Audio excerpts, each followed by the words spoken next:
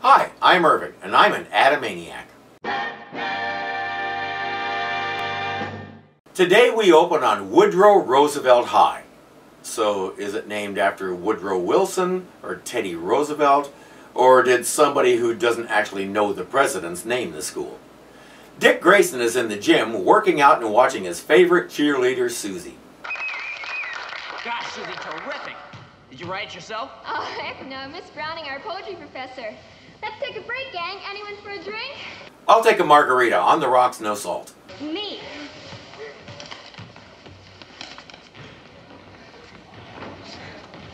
I guess milk's good too.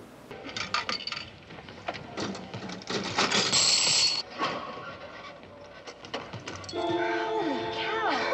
Look. Silver dollars. Money's even better. Let me try.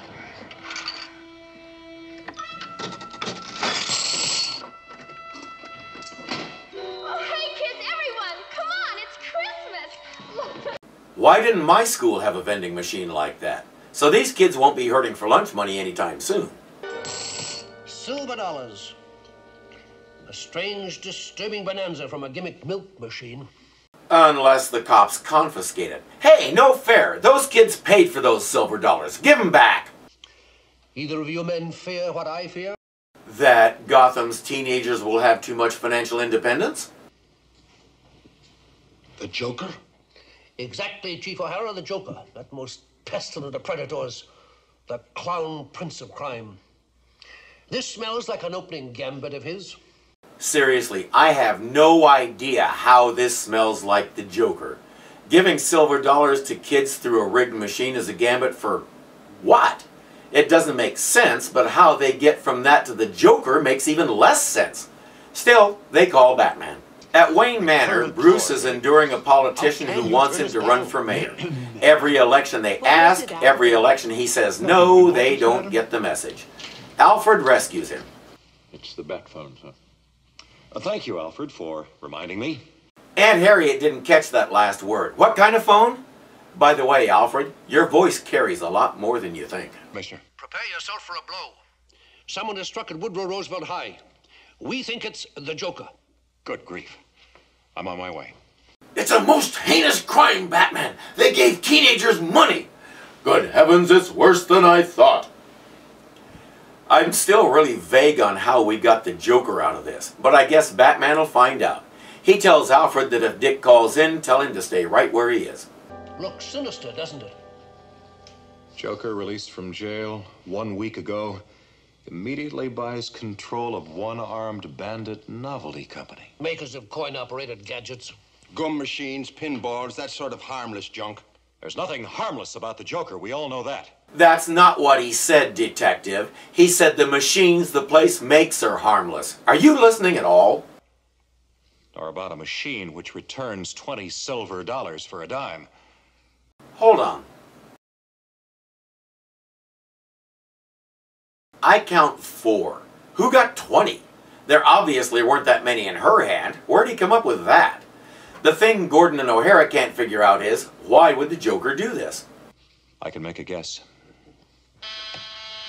But we're not going to get to hear it. Yes. Oh, thank you, Bonnie. Put him on the conference phone. It's Principal Schoolfield, Woodrow Roosevelt High. Commissioner Gordon? Speaking. Another machine has gone mad in the library.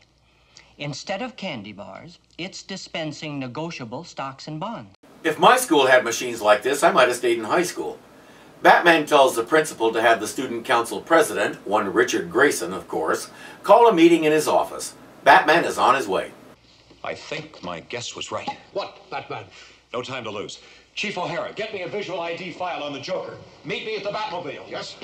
And we still don't get to hear what it is.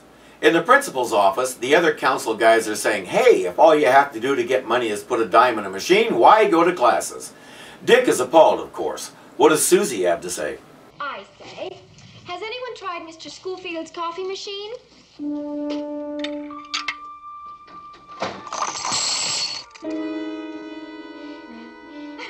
Hey, not bad for old Schoolfield. Quarters.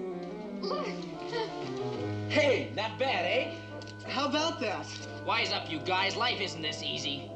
Well, that's easy for you to say. You're the ward of that rich millionaire. That has nothing to do with it. That's right. The fact that I have all the money in the world has nothing to do with it. I'd be this sappy with or without money.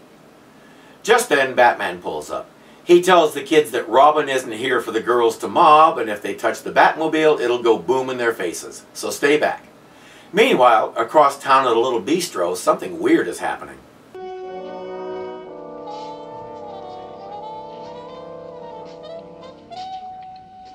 A drunk guy makes it all the way to the jukebox.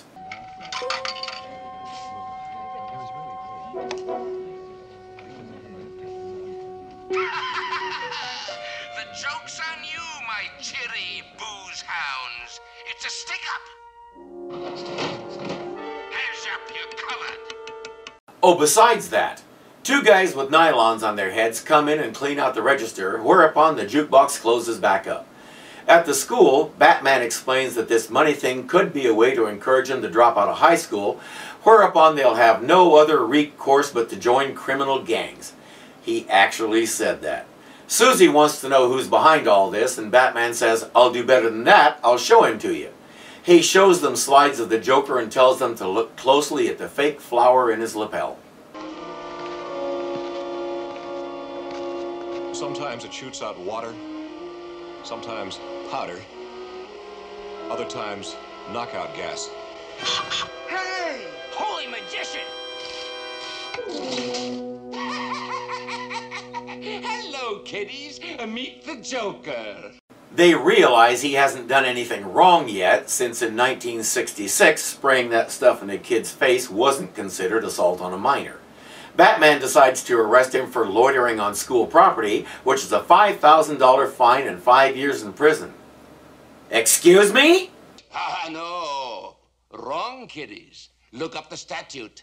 In Gotham City, the crime of loitering requires the loiterer to remain in the same spot for over 2 minutes. You jailhouse lawyer? The tricky trickster, he's outwitting us. Don't give away the fact that you're Robin with obvious statements like outwitting us and holy magician, whatever you do, Dick. The Joker takes his leave. Well, goodbye, kiddies. And remember, I was here, eh? What an odd parting remark. Yeah, why do you want us to remember he was here? From the lips of a crook, it can mean only one thing. Establishing an alibi. Right. Gee whiz.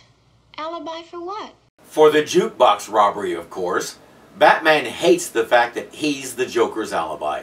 He'll head over there and see what he can find with his bat dingfogs. Scarcely 500 yards away, behind this innocent-seeming candy store, an abandoned garage, now headquarters of the Joker and his current gang, the Bad Pennies. High school dropouts, most of them. Stay in school, we get it. I dropped out of high school and look where I am today. I only have 2 degrees, a book in print, and I get to do this. Talk about a fate worse than death. They look at a couple of new machines, then someone else arrives. Hiya, gang. Ah, sweet Sue, shiniest of my bad pennies. Poor Dick just can't get a break. The girl he's hot for is playing for the Joker. Why? Ah, I see you have this stuff. Of course. Any trouble getting it? Heck no. Like I told you, being chief cheerleader puts me on the student council. Once you're on that, you can get away with anything. Oh, let's see. Hands off, not until I get paid. Trusting little wench, aren't you? I'm a crook, Joker, just like you. Now where's the payoff? Oh. Ah, the purest motivation of all. Greed. Okay then. Of course, one of the goons has to hit on her, even though she's undoubtedly underage. Hiya there, lamb chop. You busy tonight? You lowlife, get away from me. Now look here, baby. I have Are you plans. stupid or something? The reason I've taken up crime is so I can get a taste of the finer things in life. Yeah. Now beat it! Of course that's the only way. Hooking up with a rich kid like, oh, I don't know, Dick Grayson, who already thinks the sun rises and sets on you, nah, that's not going to do you any good. Susie isn't too bright. A rhinestone bracelet, a fox fur stole, and 1 full quart of imported Mexican perfume. Oh, gee, Joker. I'm sorry I sassed you. Why, this is like some lovely dream. Why, this is like some lovely dream. A fake bracelet, a fake fur, and cheap perfume are what it takes to buy her. These are the finer things in life. Finer than what? The envelope she gave Joker has exam papers in it. He says that's the key to his plan. I still don't understand. And neither does he. X plus Y times X plus Y. Holy alphabet, what is it? If you'll excuse me, Master Robin, Yes, Alfred? the solution is x squared plus 2xy plus y squared. Gee, sure. Why didn't I know that? Because you didn't read the script as closely as he did. Batman comes tearing in to tell everyone that he learned nothing. That was important. Gosh, in school morale in a tailspin. Come a month from now, there'll be dropouts by the bushel. If he waits that long. Huh? I didn't want to cause panic at that student meeting. But I think the Joker has some other dirty plan afoot as well. He has no idea what it is, but suspects it has something to do with gimmicked machines and Roosevelt High School. How he figured that out, I shall never know. They're off to stake out the school and find out how the Joker is getting in to rig the machines. At the school, we see how he's doing it.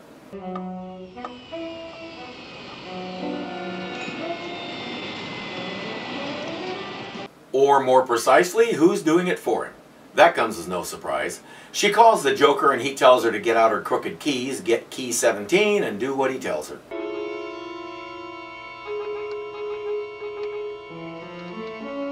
Gain level set. Okay. Set the anti-theft systems. Let's go.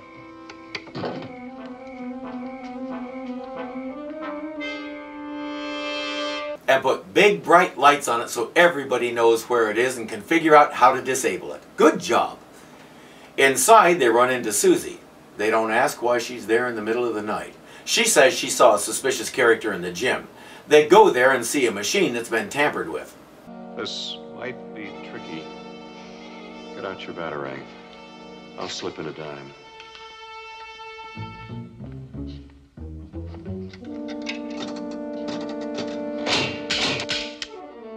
Holy ball and chain.